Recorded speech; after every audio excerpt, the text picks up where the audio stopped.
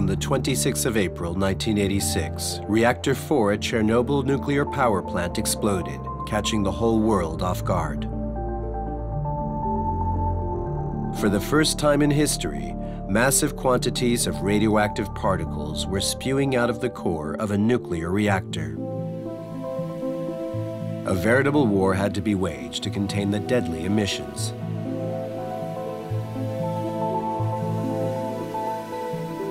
But 10 years later, an extra 15 billion becquerels of radioactivity were spread all over Europe.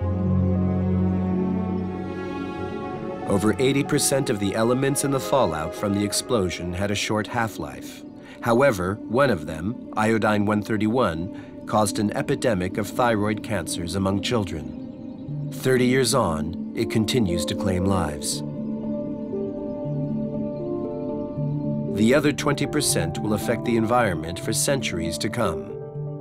Some will be radioactive for tens of thousands of years.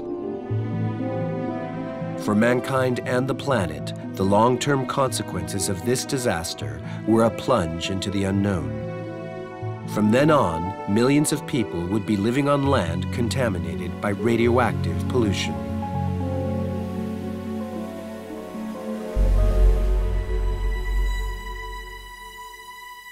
On March 2011, the accident at the Fukushima power plant reminded us of the constant risk. There was only 1/10 as much fallout as at Chernobyl. But another region was polluted, and other men and women were abruptly faced with the prospect of life on contaminated land.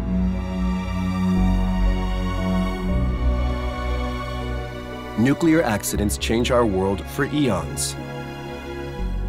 But 30 years after Chernobyl and 5 years after Fukushima, what do we know about the consequences of living with this contamination?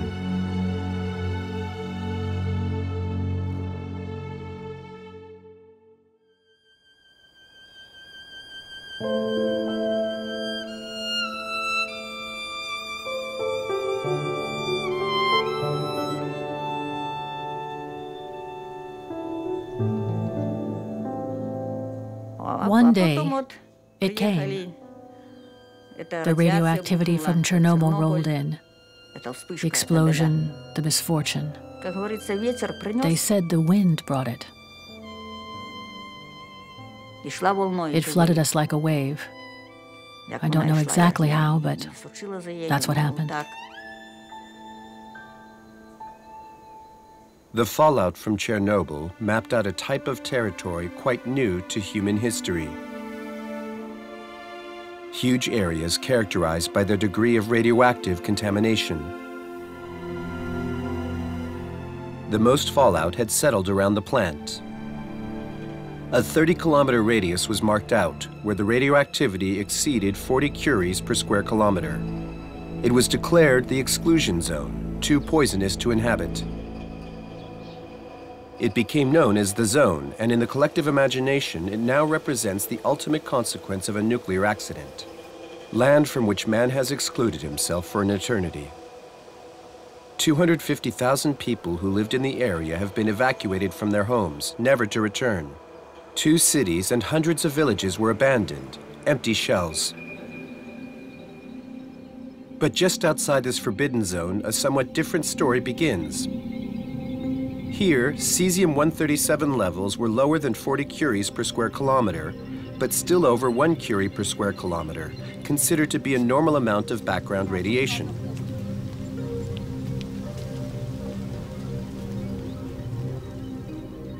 This radically new kind of territory covered over 120,000 square kilometers. After the fall of the Soviet Union, it was under the jurisdiction of 3 countries: Russia, Ukraine, and Belarus, the last of which inherited 70% of the fallout. Nobody was evacuated from these contaminated territories, as they would henceforth be called. Life was officially considered to be possible there, as long as certain precautions were taken. The inhabitants were free to stay in the area or leave. They could sign up for rehousing. Living in this zone exposes the inhabitants to doses of radioactivity officially classified as low. But the exact health consequences for them and their children due to these low levels of radioactivity is still beyond the limits of scientific knowledge. Since 1928, the International Commission on Radiological Protection has been setting world standards for exposure to radiation. Above something like 100 millisievert, it's clear that radiation causes cancer, increases the chance of getting cancer. But at lower doses, it's not so clear. The best I can say is that at these very low doses, we've never seen effects in the population using epidemiological studies. But there is at least a theoretical risk of very small effects at these very low doses.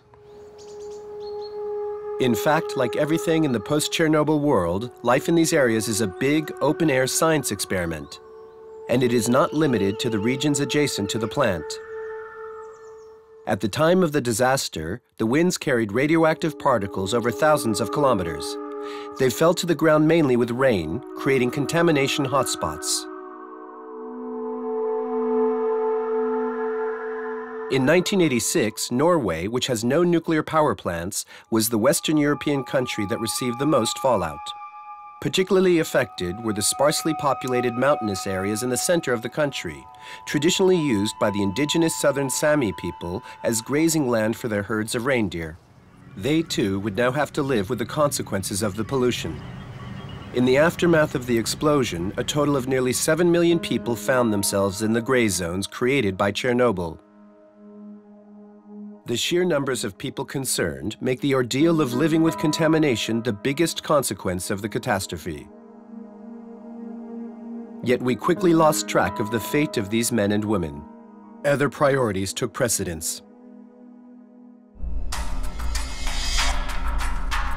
In March 2011, the accident at Fukushima Power Plant 1 created a new exclusion zone, this time in the heart of Japan, one of the world's great economic powers. Authorities applied the same radiation limits as at Chernobyl, and 170,000 people were evacuated. And once again, tens of thousands of people suddenly discovered they were living on contaminated land. And their future is outstanding. Most of them want to stay where they belong, but no one really fully understands the degree of gravity of the situation. The village of Suetsugi is located less than 30 kilometers south of the plant, but radiation levels are lower than 40 curies per square kilometer. It is therefore classified as a low-level contaminated zone. 1 year after the accident, the inhabitants still couldn't understand why no one considered evacuating them. How are safe limits defined? What risk are they being made to run?1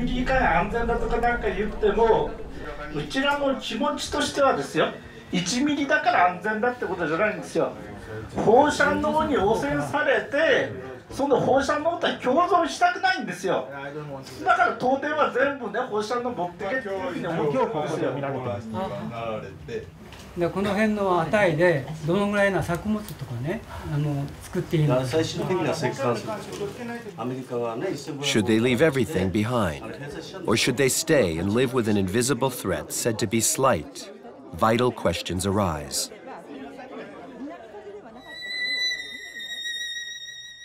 Can they really live here? What are the risks? How can they protect themselves and their loved ones?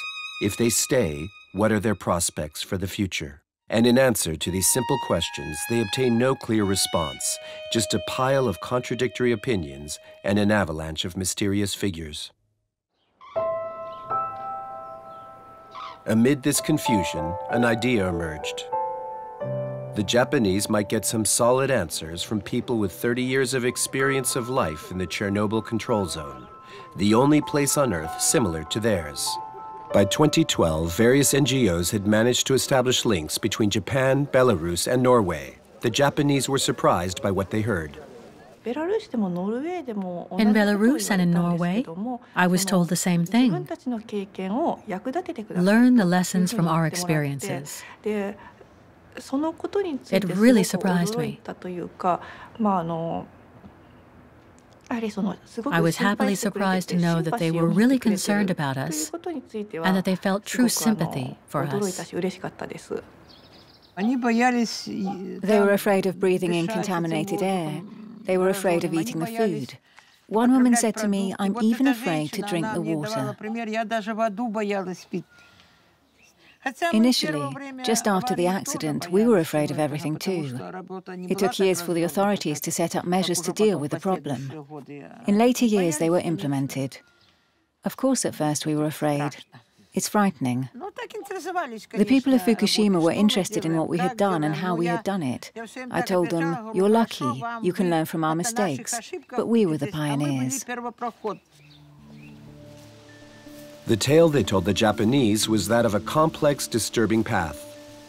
It was their own personal story, and they were aware the story would not be the same for all the people who had remained. But it was also for that reason they felt the need to share it.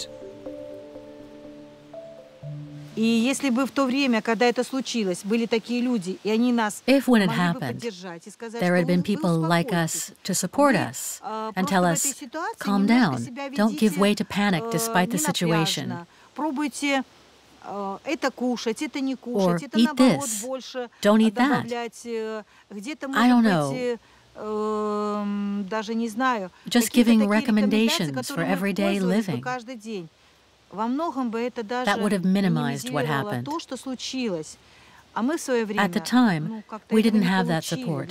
The information was not yet available. If we'd had that information, we could have avoided a lot of mistakes, and there wouldn't have been so much suffering. Olmani is a Belarusian village with a population of about 1,000. It was among the most heavily contaminated in the district of Stolin by the Ukrainian border. Pasha and Vladimir Polakoshko volunteered to discuss the terrible post-Chernobyl years with the Japanese.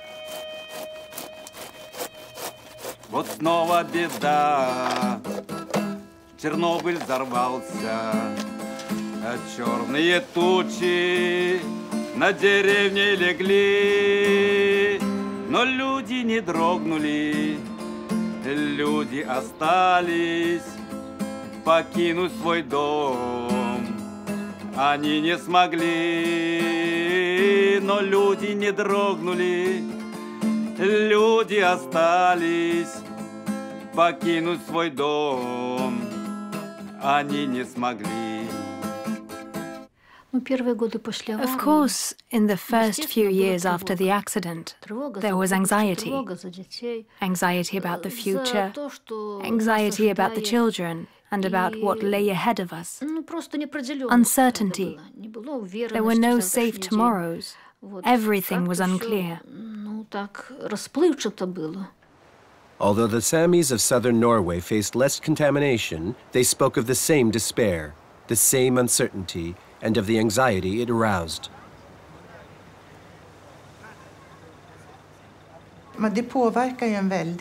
The insecurity and the uncertainty had the biggest impact. All the bases of our traditions, culture, and security, everything our future held, collapsed. At the time, it was difficult to know what was going to happen. People everywhere were struck by their powerlessness to overcome this baffling, invisible threat, like an inescapable doom.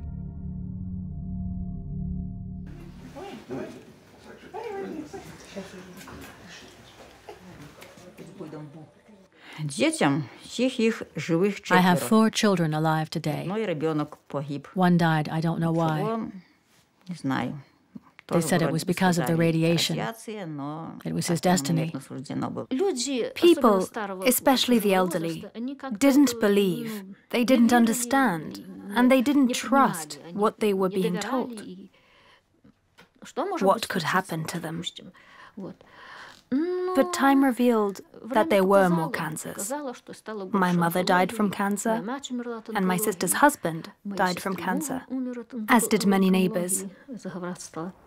But they were eager to communicate with the Japanese victims because dealing with decades of anxiety has produced some essential wisdom.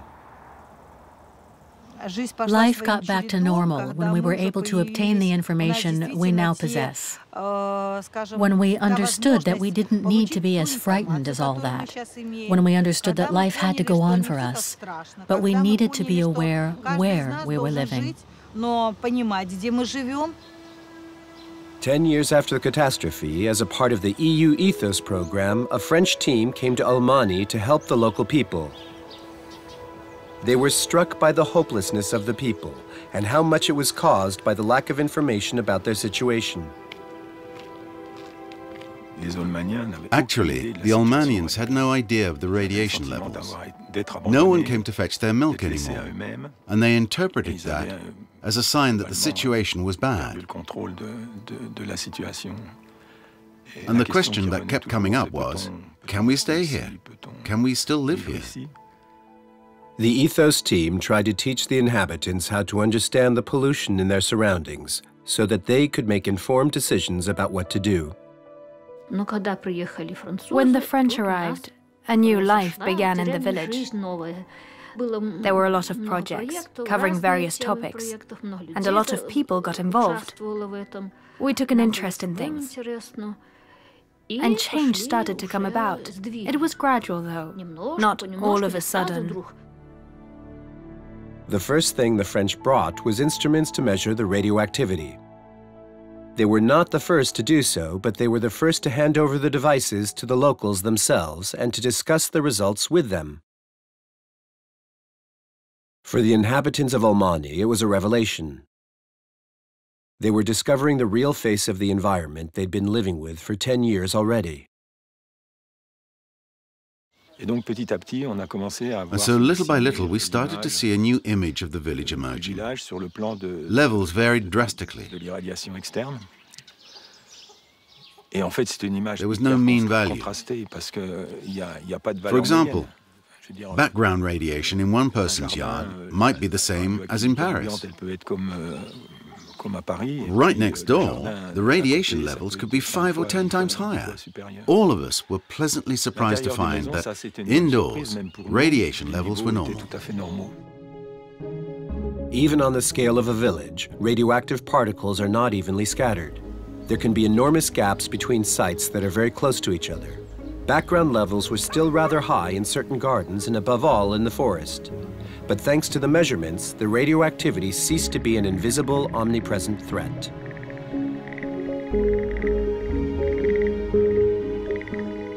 In 2011 in Fukushima, the inhabitants were able to obtain the necessary instruments more rapidly. Again, access to knowledge provided great relief. In Suetsugi, Mr. Endo started carrying out hundreds of measurements all over the village. His findings enabled him to draw up a detailed map of the contamination, a map on a scale that was much easier for the locals to read than the official reports. Actually, by carrying out the measurements and mapping the hot spots, I was able to see the ghosts' footprints. The map became a way to find out where the fearsome ghosts were hiding, and whether they were weak ghosts, powerful enemies, or enemies that are hard to fight. In the so-called lightly contaminated zones, it is the accumulation of doses received over the years that presents a potential threat to health. Avoiding the most contaminated areas or limiting the time spent there significantly reduces the theoretical risk involved. In the first few years after a nuclear accident, the contamination evolves. Particles can be moved by wind and especially by rain. Levels of ambient radiation drop in some places and rise in others, hot spots where particles have collected. In order to obtain a clear reading of the new environment, ongoing measurements are necessary. They alone provide the data needed to deal properly with the threat. We take measurements every day. When the parents saw that radiation levels were dropping, they were willing for us to let the children play outside for longer. 5 years after the accident, in the cities that received low levels of fallout, like Fukushima City, the background radiation is again equivalent to that in Paris. In urban environments, the particles do not penetrate the soil and are eliminated more rapidly, partly due to daily cleaning.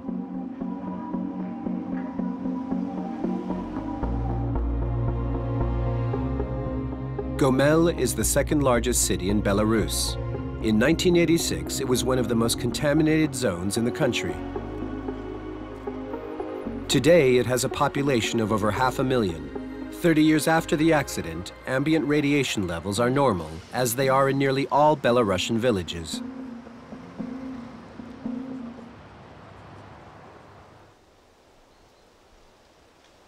Most of the remaining hotspots are in the surrounding forests. However, the villagers are aware of the new parameters and consider them as the new norm. I have lived here for 30 years, ever since I was born. I was born in 1985 in Cameron and grew up here.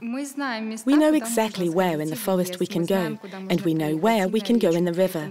That's why we're not bothered by the radioactivity, in the sense that we wouldn't go there. The closed-off zones are closed off. We just don't go there, that's all. There are barriers and information panels. There aren't any problems with the other places.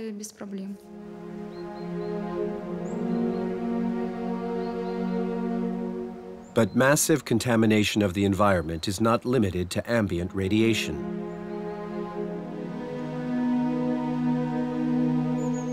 Gradually, the leaves and grasses absorb the radioactive particles. They accumulate in the humus, seep into the earth, and are taken up by the roots of plants and trees. They are then ingested by the animals that feed on the plants. The biggest long-term problem that locals face is lasting contamination of the entire food chain. A phenomenon that was largely underestimated by the scientists, who only discovered the extent of the issue in the decades after Chernobyl.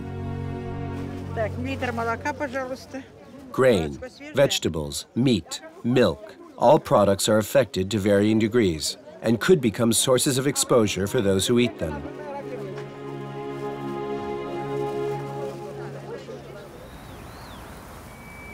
The areas polluted by fallout from Fukushima and Chernobyl are mainly farming regions. The town of Date is located about 60 kilometers to the north of the Fukushima power plant. Its surroundings have a reputation for the quality and richness of their orchards. The accident happened in March. A few months later, the harvest season began.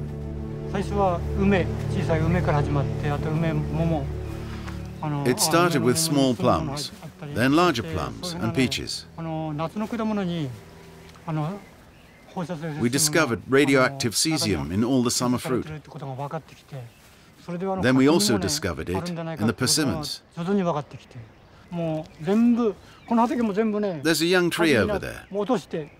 The first year, we dug out a big hole there with a machine and threw all persimmons into it.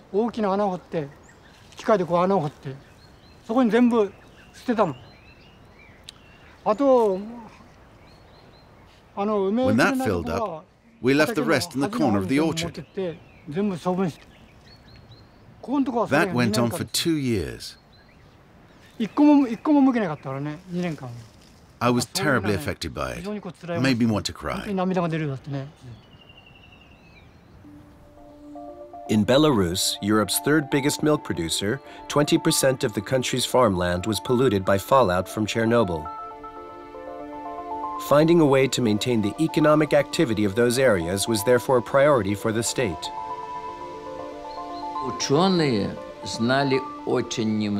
The scientists knew very little about how these radionuclides spread through nature and how they penetrated plants.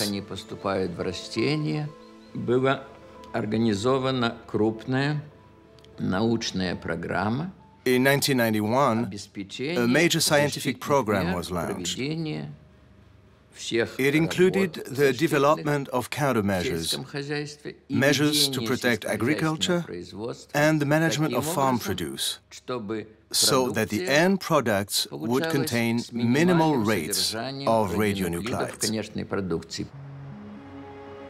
The Institute of Radiology, created just after the disaster, was one of the spearheads of the farming rehabilitation program, to which Belarus devoted nearly 1/5 of its budget.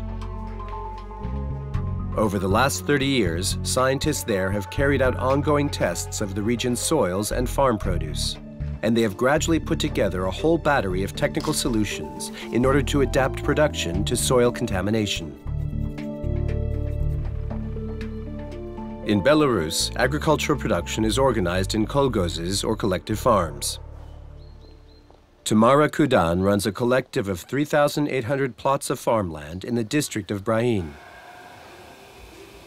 The Gomel Institute of Radiology developed maps of cesium and strontium contamination in the region.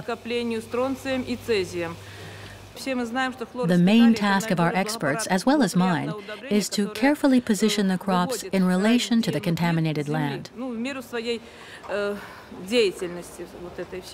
We also use phosphorus, which we add in the spring, and we also use nitrogen fertilizers. All these discoveries are the result of pioneering research in various fields, carried out to solve problems that nobody ever had to deal with before. They required a great deal of back-and-forth exchanges between theoretical research and experience in the field, and it took around a decade for this work to bear fruit. Around 1994, on major farms in the state sector, large cooperatives and state farms, we succeeded in getting all the produce to conform to norms.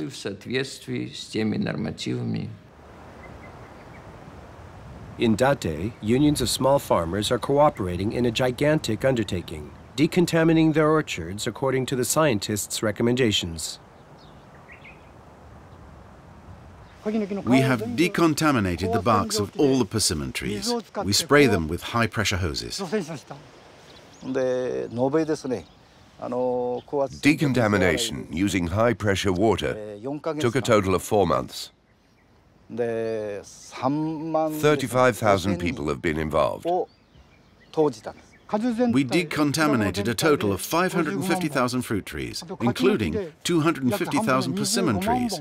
We worked until March 2012. 4 years later, production is showing signs of picking up again. But the cooperative has had to invest a large amount of money in a high-tech lab to test the produce and guarantee its safety.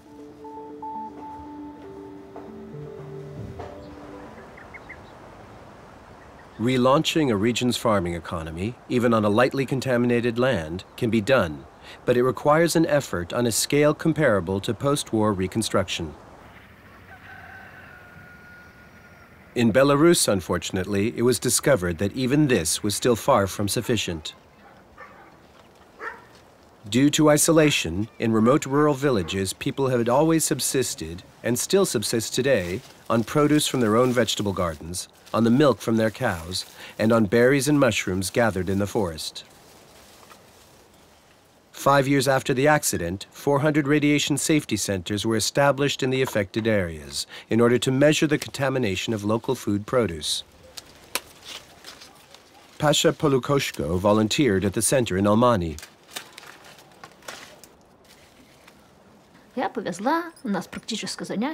During the tests, I gave them the produce. They put it in the device, and the radioactivity was off scale. The meter went from 18 to 37,000 becquerels, and we exceeded 37,000 becquerels.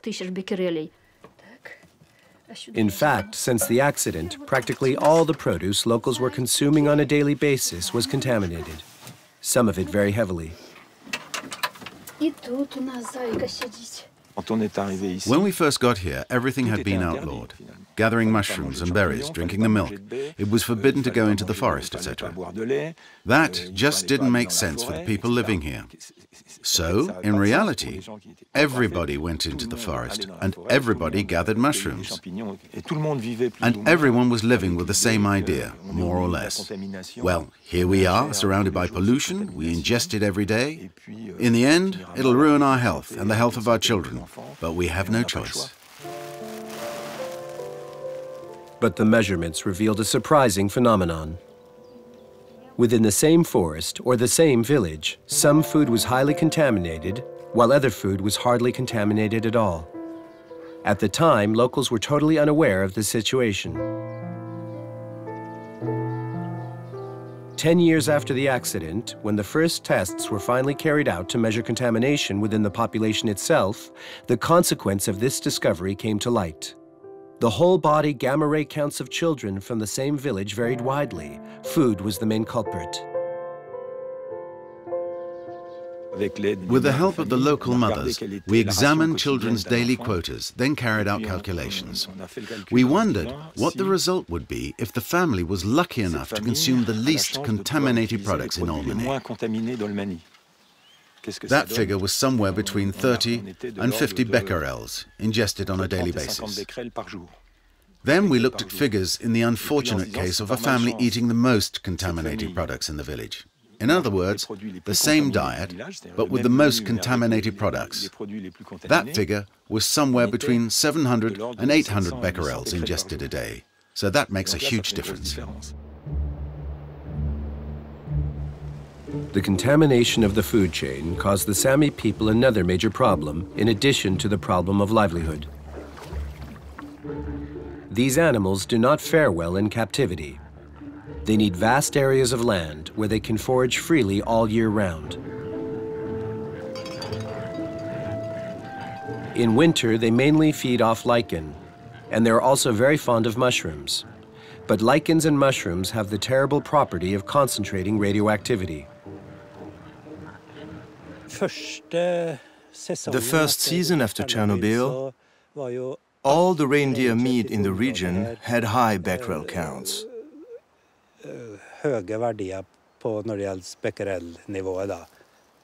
So that first year, all the meat was declared unfit for consumption. Of course, it was sad to see good reindeer meat being buried or treated as toxic waste.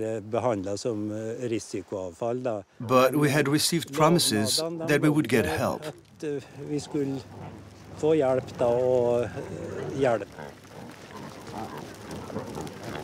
From the first year, campaigns to test the meat and systematic financial compensation for the farmers were implemented to avoid economic disaster for the Sami people. The first year after Chernobyl, we were able to obtain meat from other regions.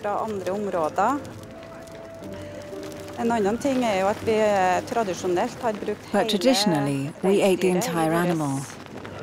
The offal, the blood, the marrow, and the head.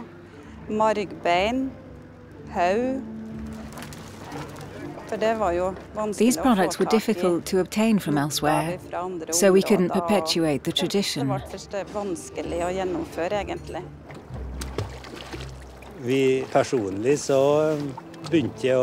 I started to fish less, because the fish had high levels of contamination. We gathered fewer berries and fewer edible wild plants, such as sorrel, alpine saw thistle, and angelica. Sami culture is based on a balanced exchange with the environment and on total use of the animals they slaughter.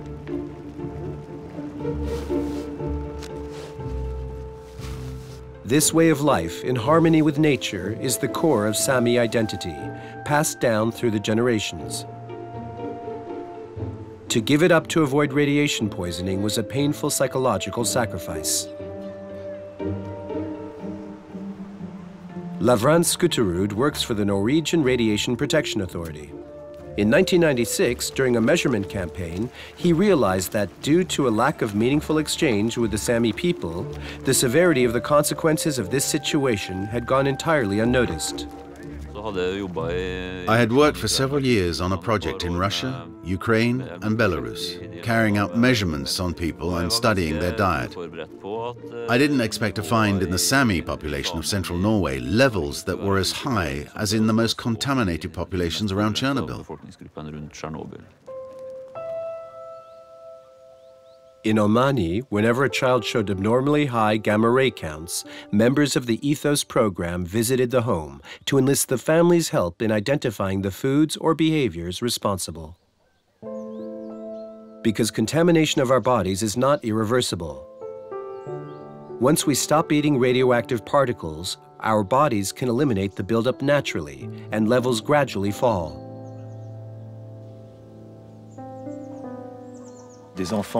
Within a year, we brought down the levels in children who had very high levels to among the least contaminated levels in the village. Because suddenly the family had the ability to monitor and regulate the daily intake. This approach was so successful, it was extended to 4 other contaminated districts of Belarus under the core program in the beginning of the 2000s. Although the situation was not an easy one, the people of Almaty were gradually regaining control. Команда французов по программе Коре, а тоже в Альманы на помощь пришла.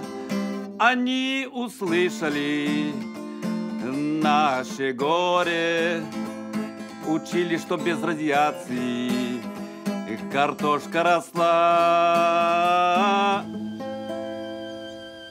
They now knew it was possible to fight contamination by experimenting with various new behaviors and adopting those that would achieve results.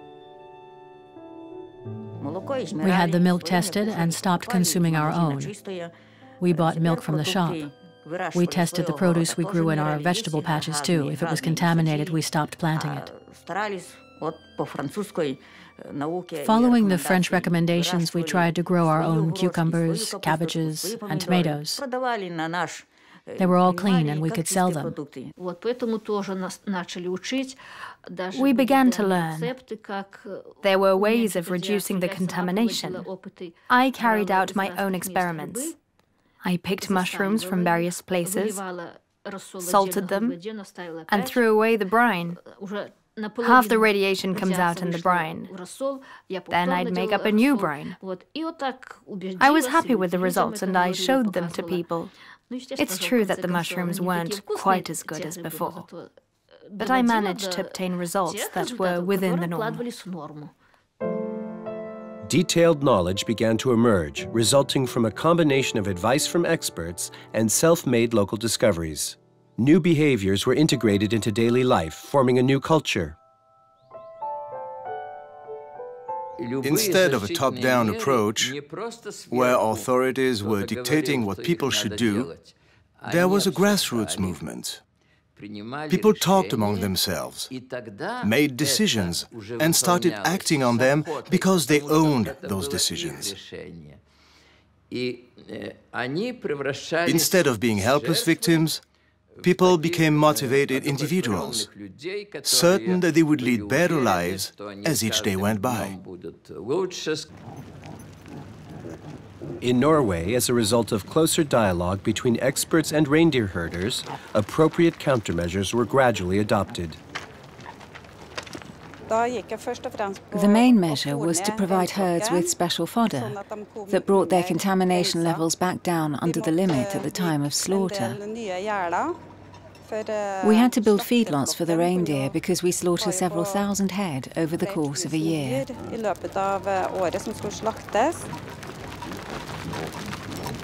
When the reindeer are corralled and fed clean lichen for a few weeks, their bodies naturally eliminated a large percentage of the radioactivity. Levels of contamination fell rapidly. We had to import large quantities of reindeer lichen for the clean feeding phase.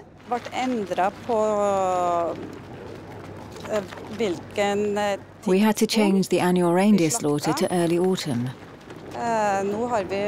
We have kept it that way.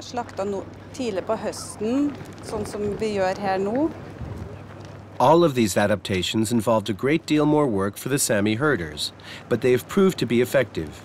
30 years after the accident, the most recent measurements carried out before slaughter are encouraging, even if great variations still occur from year to year.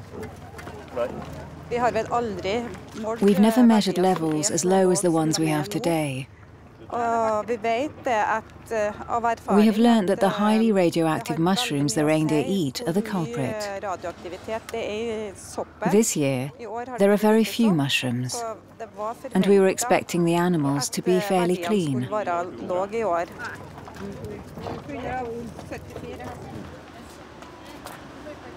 Today in Belarus, the teachings of the Ethos and Core programs have been integrated into the functioning of the medical systems in the control zone.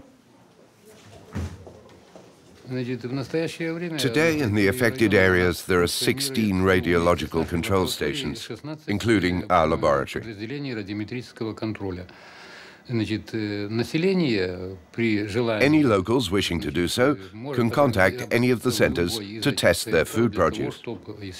They can also test food from the forest, like mushrooms and berries.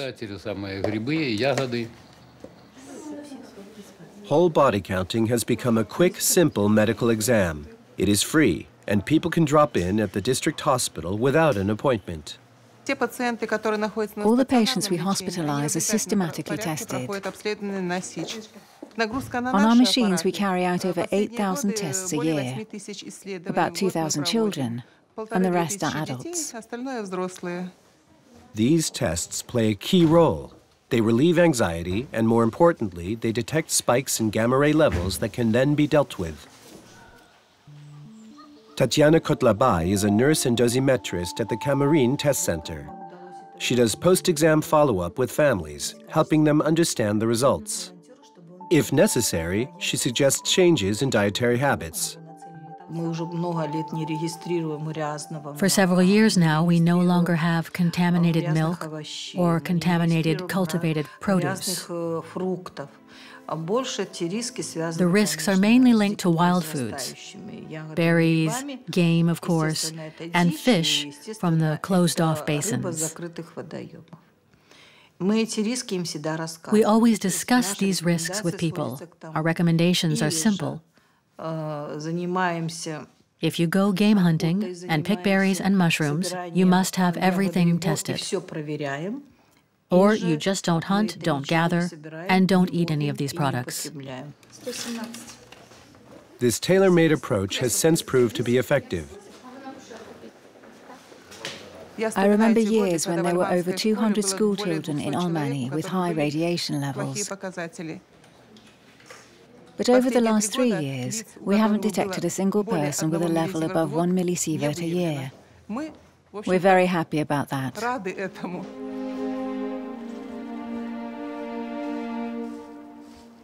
Sami herders also judged that their way of life has returned to normal in the past several years.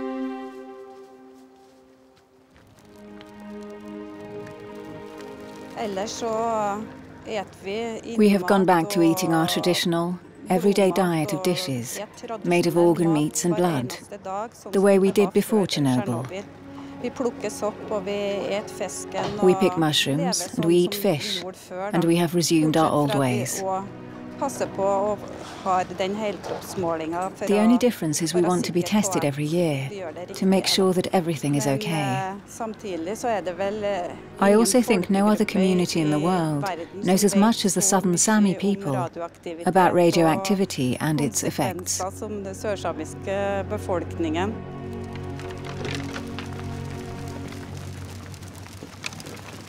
And for the new generations, other problems have already replaced those of Chernobyl. Today, we have tests for our own radioactivity. Vets also come to test the radioactivity levels in the reindeer. But we don't really think about it on a daily basis. It's not a problem. The situation our generation faces is totally different from the one our parents experienced. Our parents were mainly worried about the radioactivity, whereas the issues we're concerned with are predators and society in general, which is encroaching on our open range.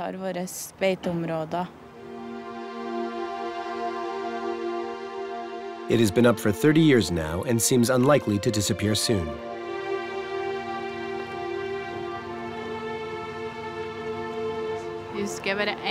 I remember one event at primary school. We were being tested, and I had very high levels in terms of becquerels.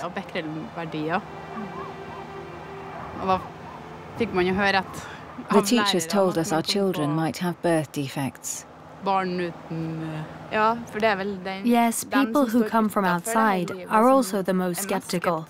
They give us their opinion and frighten us the most. Our parents and other people who have always lived here told us they were very frightened when they didn't have the necessary knowledge, but they have since gained that knowledge, and that's what they have passed on to us.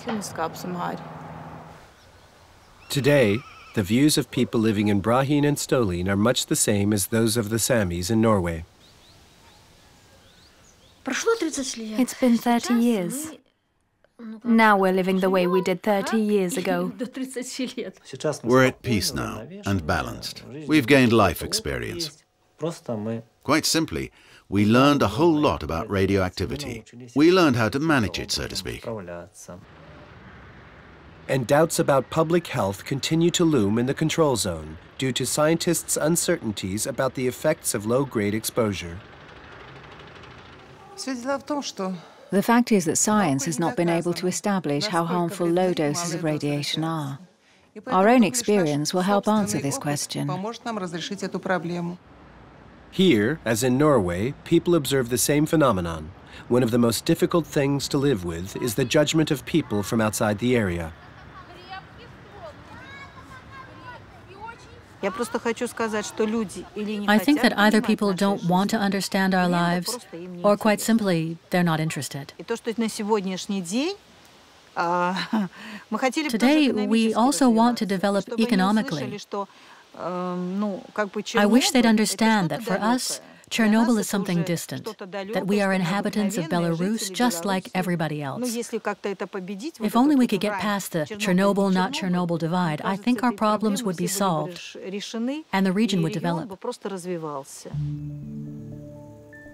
Today in Belarus, efforts are aimed at disseminating the knowledge acquired in these pilot districts.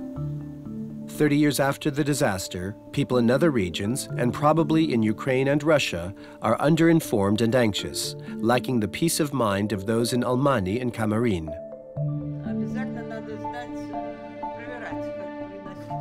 Education is the key. From an early age, children are now taught the reality of the conditions for a sustainable life in the control zone.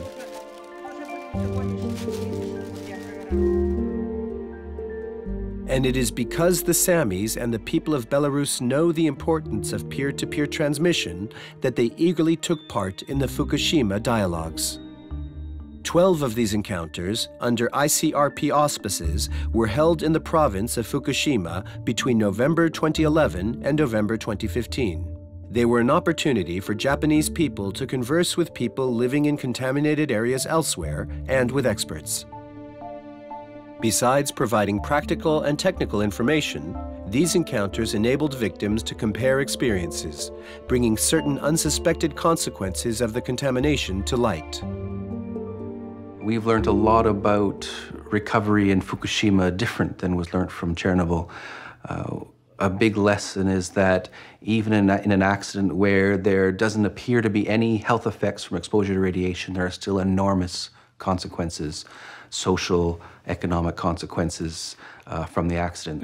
The human dimension of a nuclear disaster is enormous. And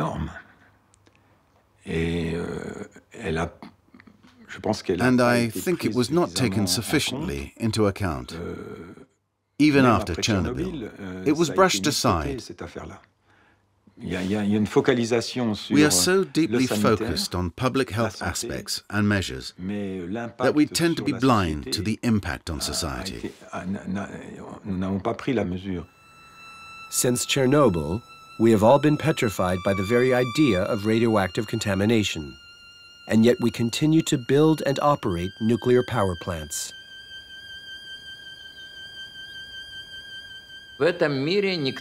In this world, nobody is immune. Nobody can say they are protected and that it would never happen again. People must acquire the necessary information so that if one day such a disaster were to happen again, they are prepared. And they know who to turn to for help and where they can access knowledge.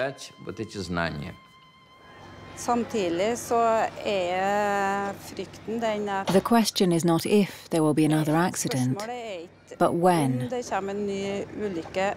That's the feeling we're left with.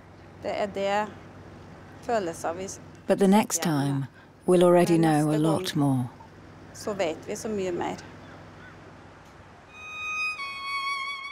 What these people reveal about the full meaning of living with contamination confronts us with an even bigger issue. Other industries, other technologies are leaving a pollution footprint on our planet. The gray zones are growing.